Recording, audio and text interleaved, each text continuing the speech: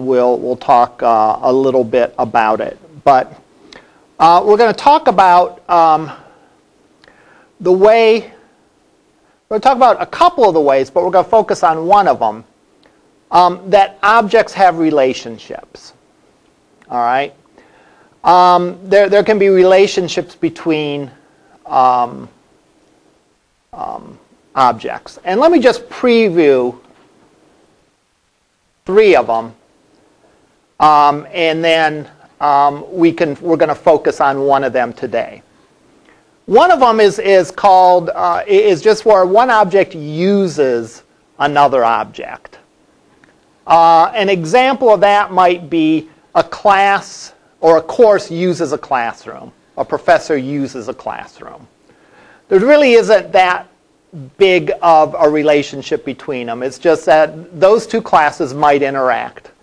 For example, if you wanted to see if there were any available seats for a given class or a given course, the course class might interact with the classroom class. All right? Well, I could have picked a better example that didn't have class in it 15 times. But the course object could interact with the room object to determine if there were available seats or not. All right? So that would be a case of one object. And that's a very sort of casual relationship where maybe an object in one class calls some methods in another class. But that's, I don't know what even that's called. That's like sort of class A uses class B. Another kind of relationship that we've seen an example of is called composition. And that is where a class is, or an object is comprised of other classes. For example, a student has a list of courses that they take. A student has a schedule. What's the schedule? A list of classes that they take. An order at a pizza shop has a list of pizzas as part of the order. In other words, one class is made up of other objects. It could be one other object or many other objects. And a good instance of that is if you consider an automobile class. If you're going to write a class for automobiles, it might contain an engine object. It might contain a transmission object. It might contain a steering object, a brake object, and so on. All right? In that case, those things taken together comprise, they make up a car. A car consists of those pieces. So whenever you have a case where one object forms a piece of another object, that's called composition. All right? The third one is called inheritance. And you may have been familiar with that from other classes or just other stuff that you've read or done. How would you describe inheritance?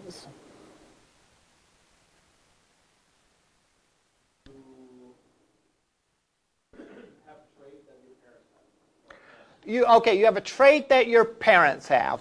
That's a good description. Does anyone want to add to that? I guess with respect to software development, you kind of have like this looking down to a parent kind of object. Mm-hmm. And from that you have another object that kind of inherits the, I guess, general kind of DNA of that. Okay. So the analogy of like a child getting DNA from a parent is accurate. So yeah, that's good. Another way of saying inheritance is specialization. All right, I'm going to throw out some terms that relate to inheritance.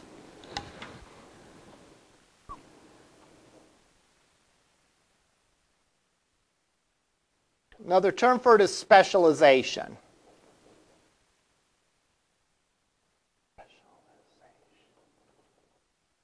And the classic example of this is if you look in the animal kingdom, right?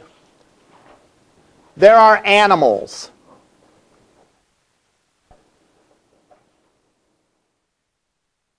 Sort of underneath animals, there are mammals, There are birds.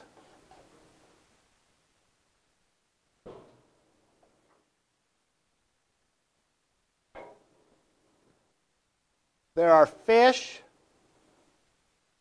And then there's a few others as well. All right? Reptiles, amphibians. I can't remember all the different categories, but that's more or less what you got. These are all animals. All right? Actually, I'm missing a whole bunch of them. If we were going to do this for real, we have animals. Then we have vertebrates,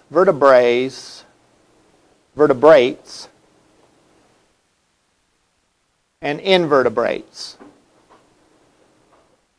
Then underneath vertebrates, then we have mammals and we have fish and we have birds. And underneath invertebrates, I don't know what you got. Bugs. Pardon me? Mollusks.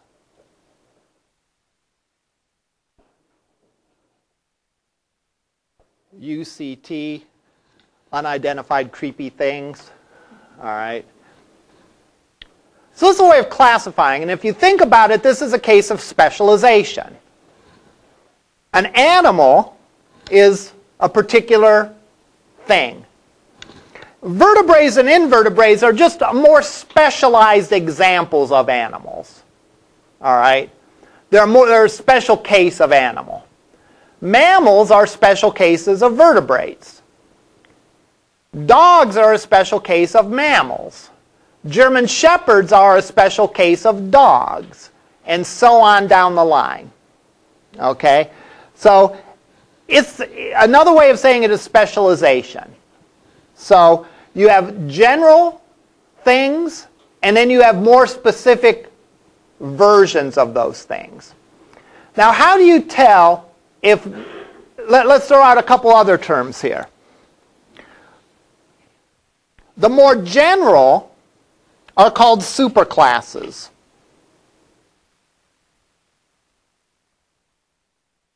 That's the more general. The more specific are called subclasses. Now, in a case like this, vertebrates are both a subclass and a superclass, right? Vertebrates are a subclass of animals and a superclass of mammals, fish, birds, and so on. So when you talk about sub and superclass, usually you're talking about two objects or two classes and you're comparing them.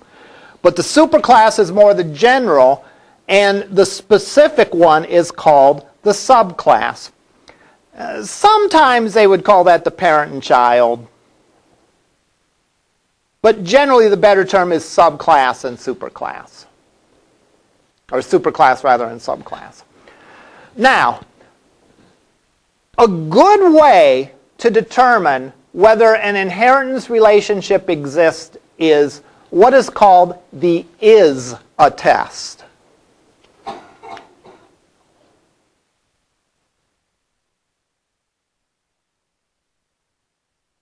Or is a type of this. If you can plug in two entities and this forms a true sentence, then there's a good chance that there might be inheritance involved.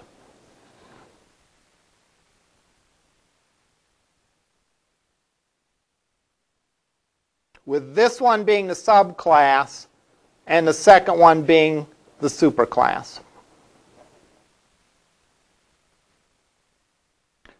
So, for example, if I were to say an eagle is a bird, is that a true statement?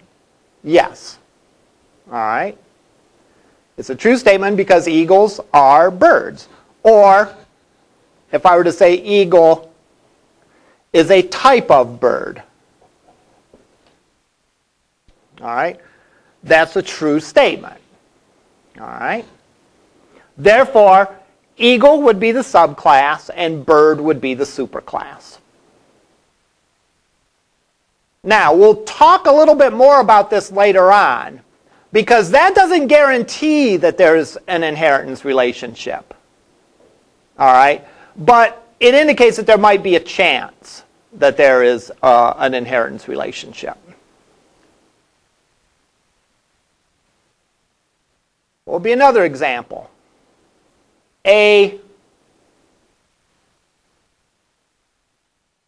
What about between engine and car?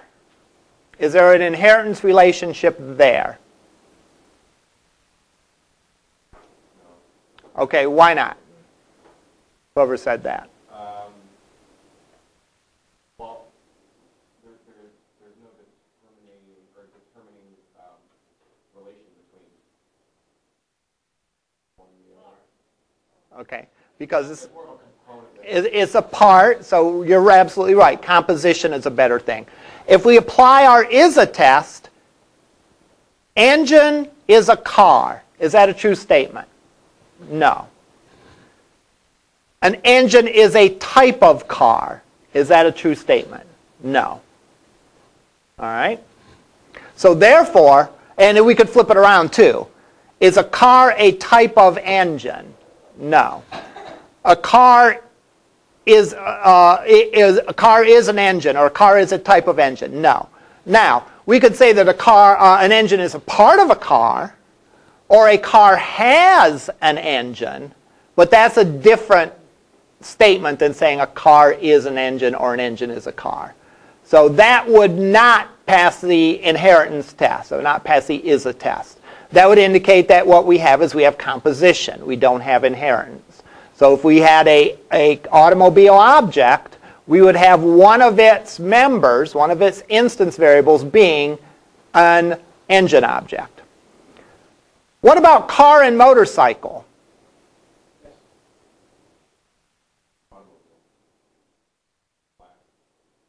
Okay. Is an automobile a motorcycle? An automobile is a motorcycle? Well, a motorcycle is an automobile. A motorcycle is an automobile. Is there anyone who disagrees with that? Ah, there you go. Not an automobile? Is it really not an automobile? As the insurance company asked the license bureau, you get a different license to operate a motor vehicle. Yeah. Right. Right. Right. In general usage, an automobile is not a motorcycle, and a motorcycle is not an automobile. Now, you made a good point. What are both of them? Both of them are vehicles. So, an automobile is a vehicle. A motorcycle is a vehicle. So we could have this relationship. We could have a vehicle class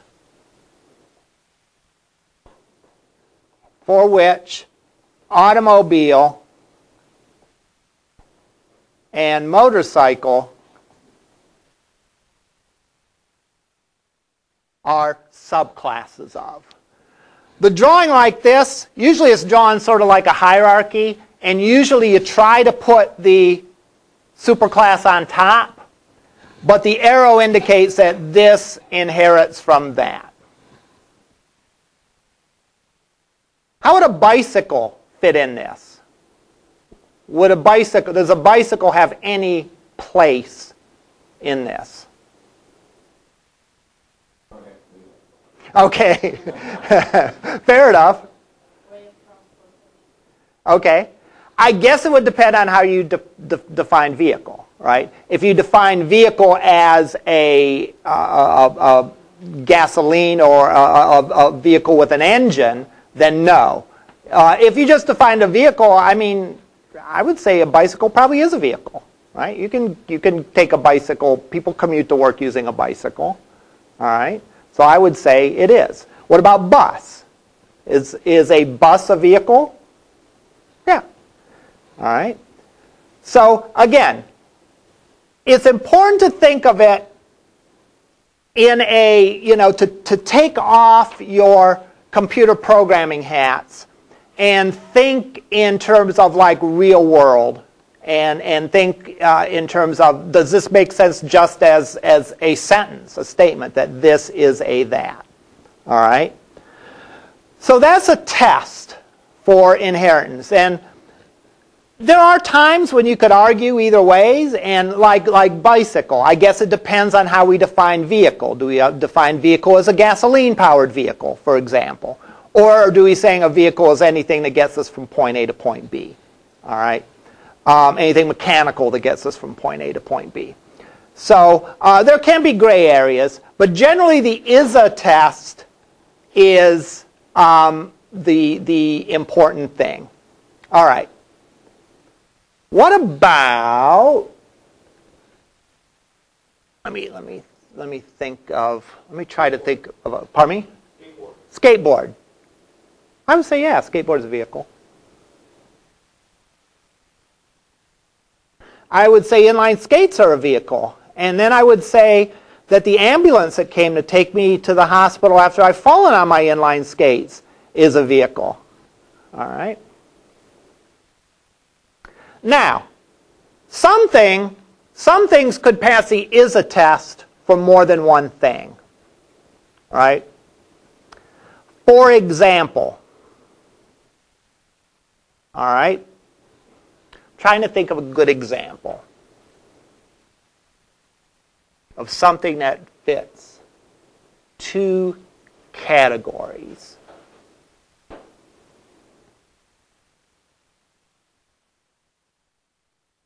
Why is my mind going blank on this?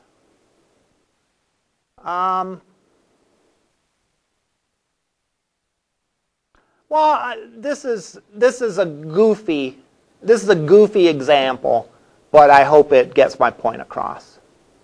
All right? A frog. A frog is an amphibian. That's a true statement. I think it is. Has anyone taken biology? Yeah, well, a frog is an amphibian. A frog is also a green thing. All right? Those are true statements. All right? Now, you have a limitation in Java and in most programming languages that something can only inherit from one superclass. When we talk later about what happens when you do inherit from more than one superclass, you'll see sort of the problem that relates to it. And the developers of Java didn't want to get into that. They didn't want to have the confusion of how multiple inheritance works. So you can inherit from two things. So if we were to draw our diagram,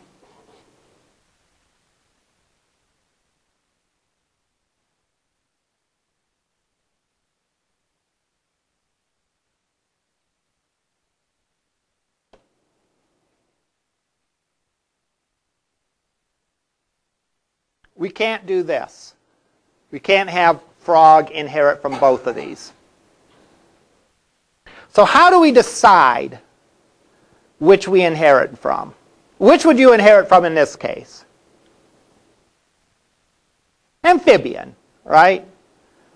And why would you say that you would inherit frog from amphibian as opposed to frog from some green things class?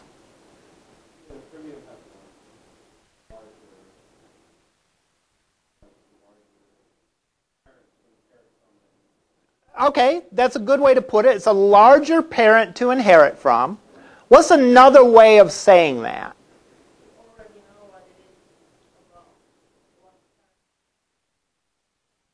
Okay.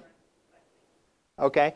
You know more about the characteristics it has and what you're expecting. Maybe another way to put both of those statements and to sort of combine them and add a little bit to it is that frogs have more in common with other amphibians than they do with other green things. All right? This can of lime kickstart is a green thing. What do frogs have in common with it? Not much, just that they're green. And forget that there's other color frogs too, all right? I was waiting for someone to raise their hand and say, well, there's some frogs that are, we'll forget about them, all right?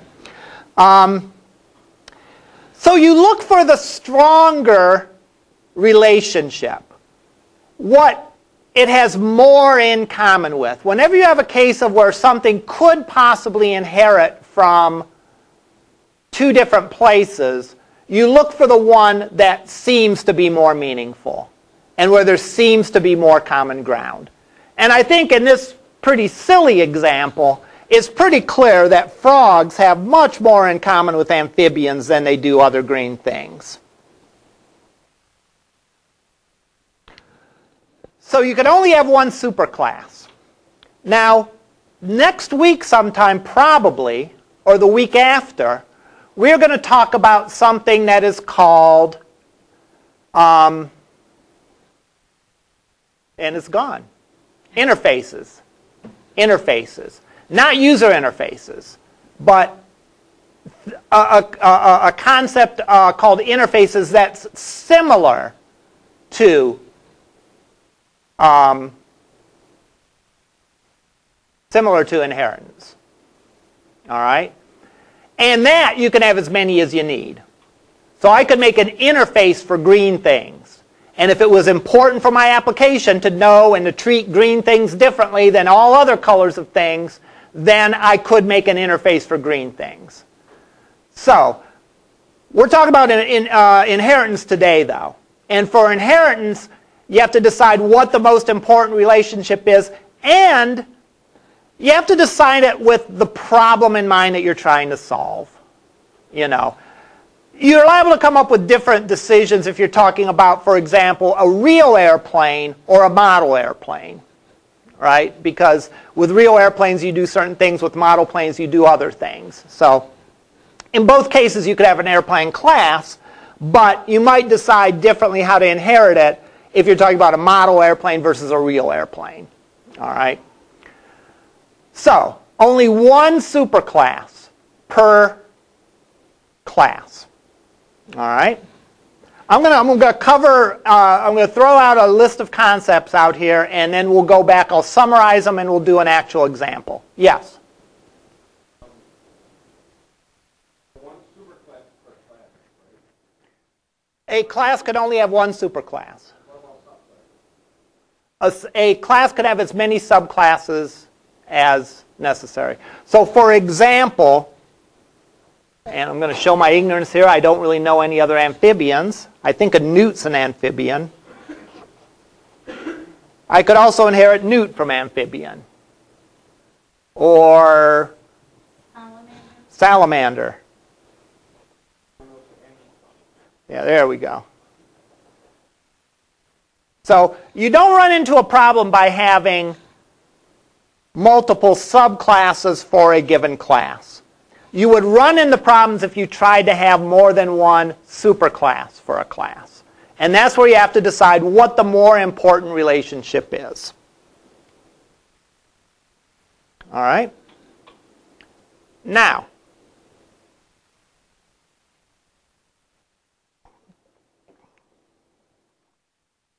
what does it mean when we say a class inherits from another class? It means that it gets for free, all right? By free, I mean that you don't have to do anything other than saying it inherits. When you say it inherits, this automatically happens. It gets for free all of the attributes and all of the methods that exist in the superclass. So let's talk a little bit in more concrete terms about our pizza example. And let's say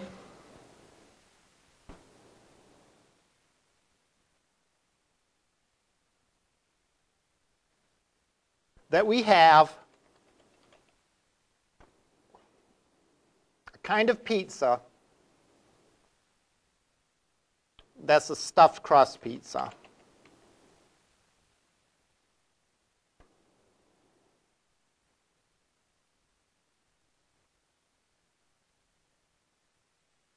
So let me download the example that we had last time because we're going to work on it in a second here.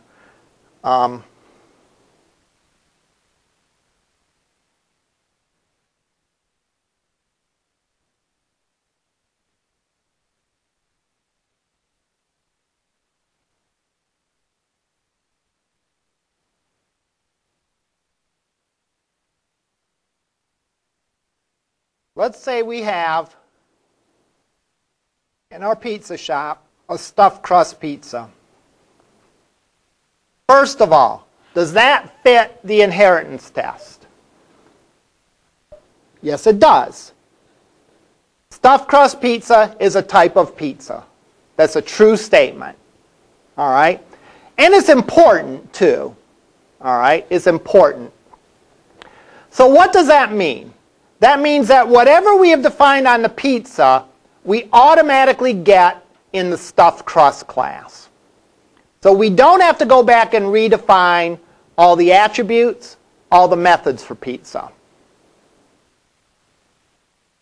So let's look at our pizza class here.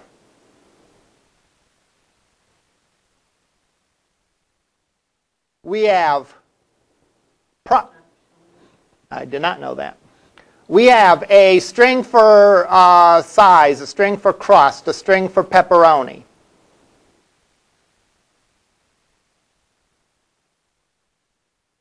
All right.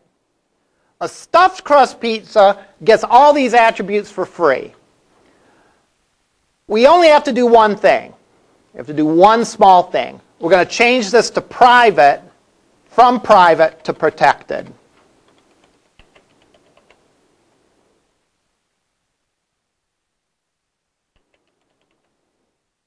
That's one small thing that we have to do. What's the difference between private and protected? Private means that only this class can use those attributes. No one else, no other class can use those attributes directly. All right? And we said it's a good idea to make our attributes private. Well, I lied just a teensy bit. That's a true statement unless you talk about inheritance. When you talk about inheritance, you want the subclass to be able to use those attributes. All right? So therefore, protected means that this class and any subclasses this class has can directly access these attributes.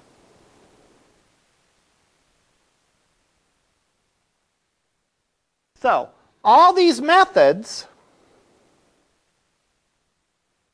all the set methods, they're already done for our stuffed crust pizza class. Has pepperoni, set type of crust, blah, blah, blah. It gets all these methods, all right? However, given that it's a specialized case of a pizza, there's bound to be some differences between a pizza and a stuffed crust pizza. For example, maybe the bake time is different. Maybe you bake the pizza a little bit longer. Or maybe the cost is different. Maybe it costs a couple dollars more if it's a stuffed crust pizza. All right? Or maybe there's some additional attributes on a stuffed crust pizza that isn't there for a regular pizza. Like, for example, what it's stuffed with.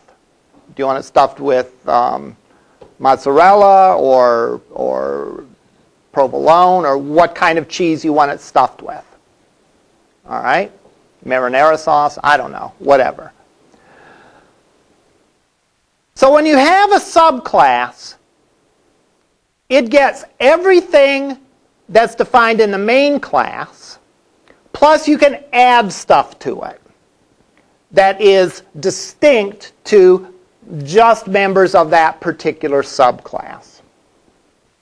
So in the case of a stuffed crust pizza, we might add a stuffing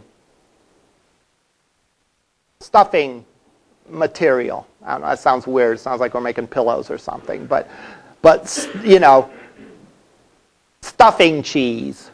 That also sounds weird. I don't know. We'll come up with some name for it.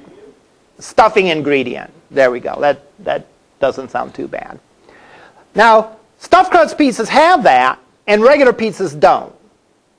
So regular pizzas or stuffed crust pizzas have everything that a regular pizza has, plus it has some extra things.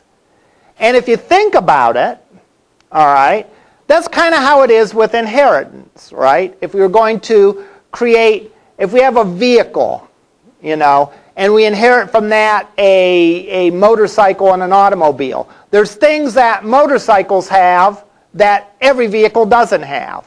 We could make some general statements about some of the things that every vehicle has. Every vehicle probably has a maximum speed that it travels at, right? Whether you're talking about a skateboard or whether you're talking about an automobile or a motorcycle. There's a maximum speed that it goes with. There's a number of passengers that can be in the vehicle, right? And that depends on the kind of vehicle it is. So we can make some general statements about the attributes that a vehicle has, but there are going to be some things that each specific kind of vehicle has that other vehicles don't. A motorcycle has a kickstand, for example. An automobile doesn't. Just to name one difference. All right? An automobile has a roof, whereas a motorcycle doesn't. All right? A convertible could be a type of automobile, right? So it could inherit from automobile. So maybe it has a roof, but that roof behaves differently. So when you create a subclass, you are interested in coding the differences between it and the superclass. After all, if there's no differences between it and the superclass, then you don't really need a subclass. All right? If there was really no difference between a stuffed crust pizza and a regular type of pizza, then we could just maybe, I don't know, make a type of crust stuffed or something like that. All right? But if there's really some differences, like for example, maybe we charge more for a stuffed crust pizza. Maybe we need to get what ingredient we're going to use to stuff it with. Maybe we need to charge more for a stuffed crust pizza. If there are key differences, then we're going to create a subclass and we're going to implement those differences. Now,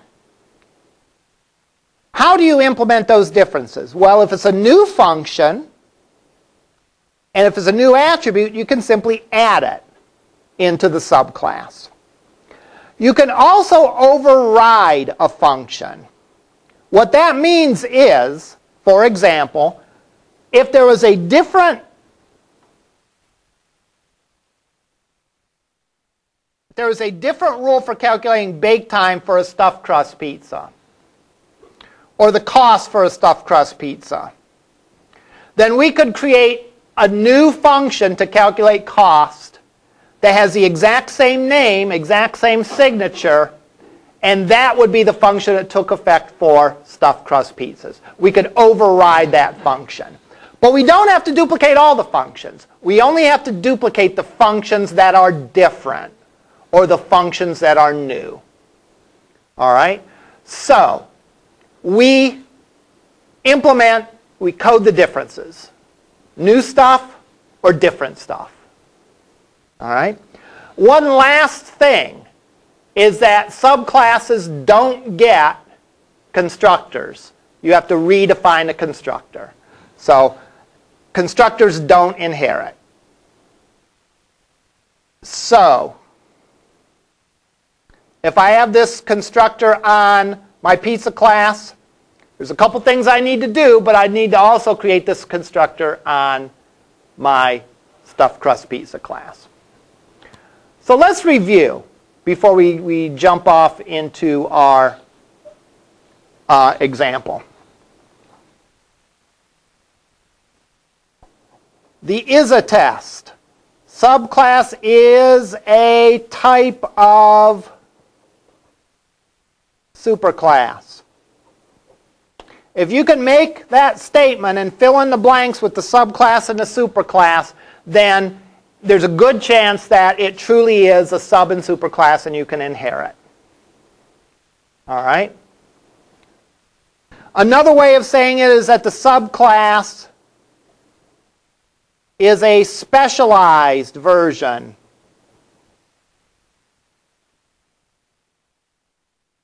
of the superclass. It gets all attributes and methods. And again, we probably in most cases want to use protected instead of private.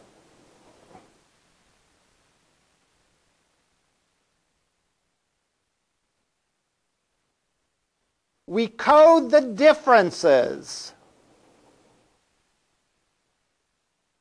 So we only have to write code for the new attributes, new methods, and any methods that are changed. And finally, constructors don't inherit.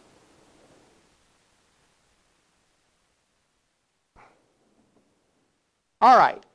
So let's go in and let's make a subclass for stuffed crust pizza. And I'm going to put in the following rule. That I'm going to say the two rules.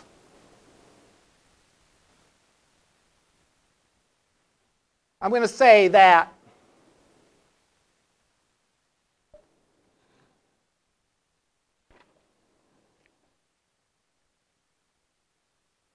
stuffed crust pizzas have a new attribute, stuffing ingredient.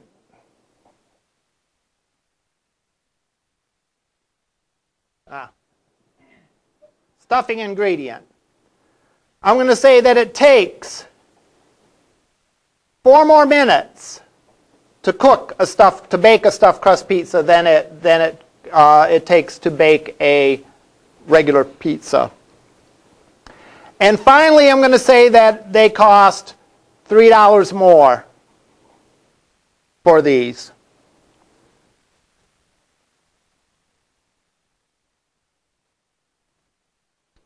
All right. So, let's go and create the stuffed crust pizza class, and let's implement these things. Now, we're going to do this in a couple passes. We're going to refactor it. I'm going to write it a certain way today. On Monday, I'm going to go and revise it a little bit. So this isn't my final answer. If we were playing whatever that game show was, Do You Want to Be a Millionaire? This isn't my final answer. I'm working towards the final answer. All right? So, let's go in and let's create my class. I keep going back to this. Well, I'm kind of thinking out loud here. I'm going to go create a new class.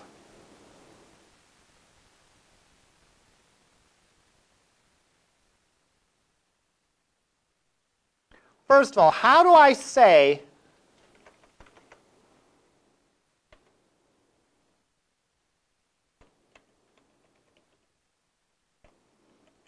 I declare my class for stuffed crust pizza?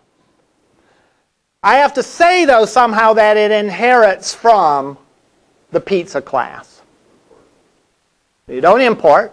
That's a good thought. All right. You refer to the pizza class. You don't really call it. You have to refer to it in such a way to say that this inherits from that. And the key word for that is extends.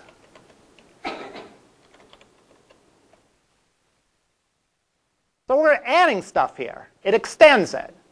We're going to take what's in the pizza class, and we're going to add some stuff to it. Add some stuff and change it. So we're going to extend that particular class. All right. So let's look at the pizza class. Do I have to define any of these attributes? in the stuffed crust pizza? No. Why? By virtue of this class extending that class, it gets those attributes for free. Is there a new attribute for stuffed crust pizzas? Yes. There is a string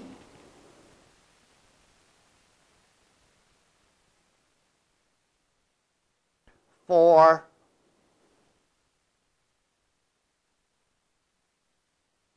stuffing ingredient. We're going to default that to mozzarella.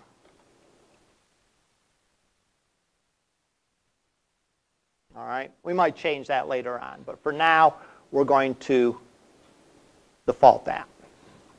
All right.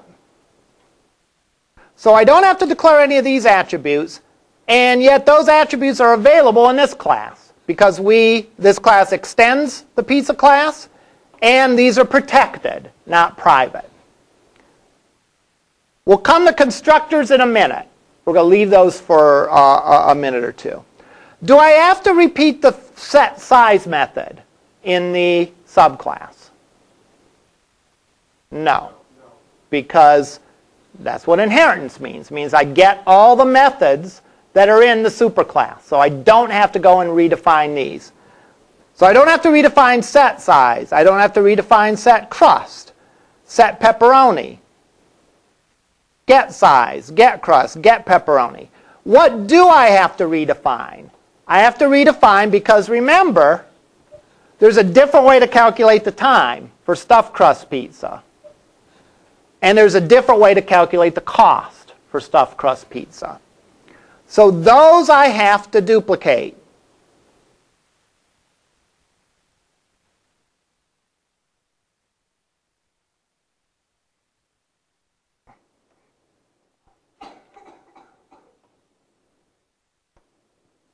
Actually, I'm just going to copy those functions over because I'm going to use these as a basis of my new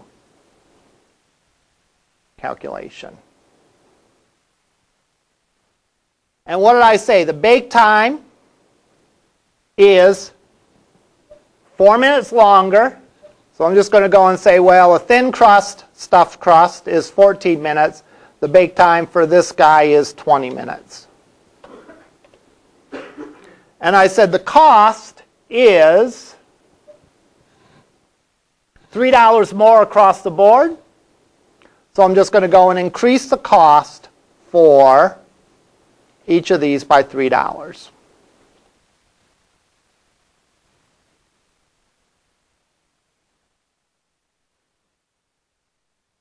Now, there's a couple more things I need to code. I need to code a get and set method for stuffing ingredient, right? Because there is no get and set method for stuffing ingredient because there is no get and set method for, there is no attribute for stuffing ingredient. So I'm going to go here and I'm going to say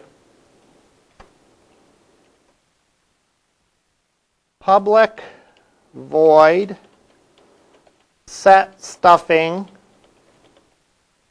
ingredient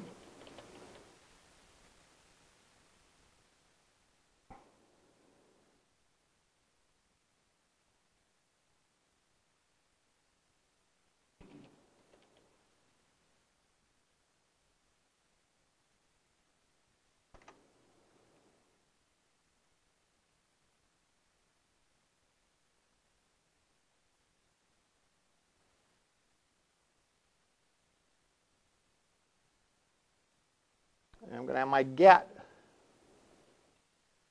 stuffing ingredient.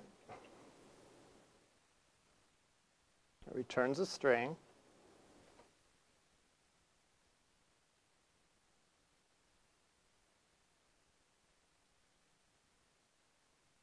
No argument. And returns stuffing ingredient.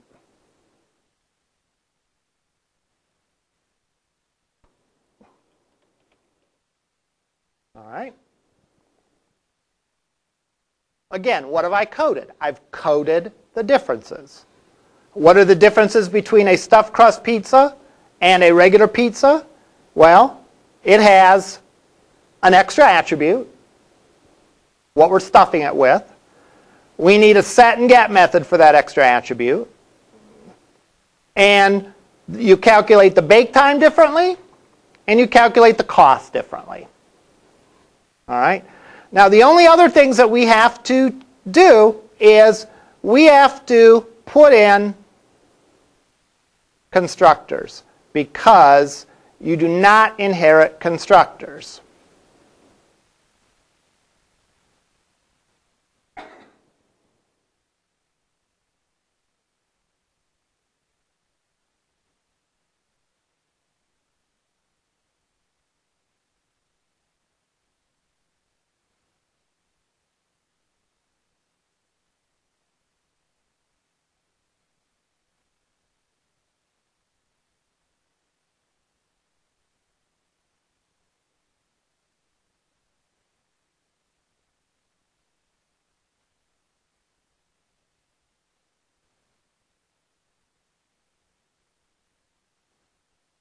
Oh, I see what happened.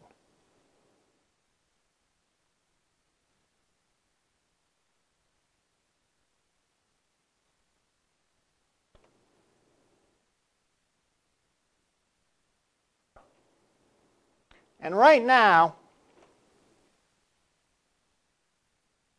the constructors on stuffed crust pizza look like the same as the constructors for regular pizza. All right? Remember, I said that this isn't my final answer, and that we'll go back and we'll make adjustments to this next week. Because part of you should be sounding an alarm in your head that we have duplicated code. All right? Because duplicated code isn't a good thing. We have duplicated code when you create a stuffed crust pizza, as we have duplicated code. We have code in the constructor of a stuffed crust pizza that duplicates the code in a regular pizza. So now, how do we do this? How do we go and test this and make sure that this works? Well, what I'm going to do, capital P where?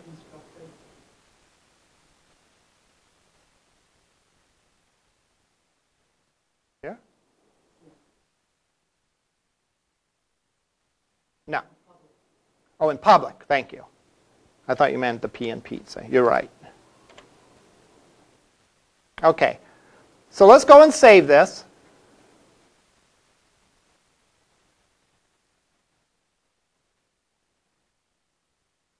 I'm going to save it as a Java file, and I'm going to give it a name that matches the name of the class. So, stuffed crust pizza.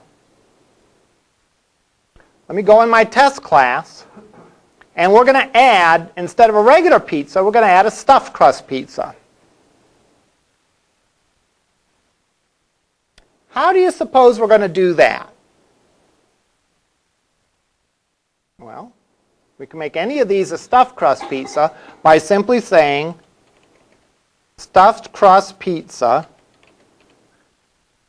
P equals new stuffed crust pizza.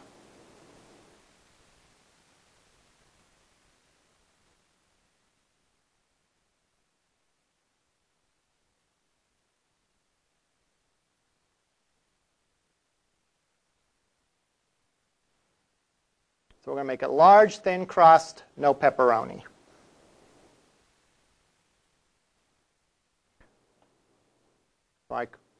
Because I copied the constructor, this constructor should work here. I'm going to make sure I save everything.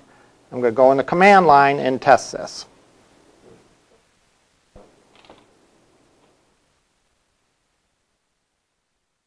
Stuffed crust. Thank you. You guys are nice. Some of my classes, I have a feeling, see when I make typos like that, and they're just going to let me twist in the wind and not, you know, be up here scratching my head why it doesn't compile.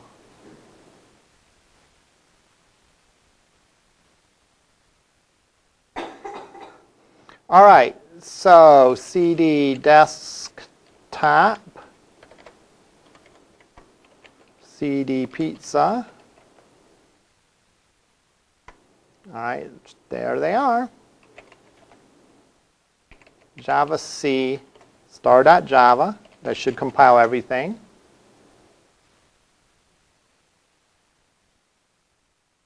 Compiled cleanly, amazingly enough. Now when I run the unit test, watch what happens. Cost for pizza 1 is $15. Cost for pizza 2 is $11. Cost for order is $28. Remember, this was a delivery, so there's $2 added on. So that's why there's $2 extra. Now, is that correct? Should that first pizza cost $15? Well, yeah, because the first pizza that we created was a stuffed crust pizza that was large, thin, and no pepperoni.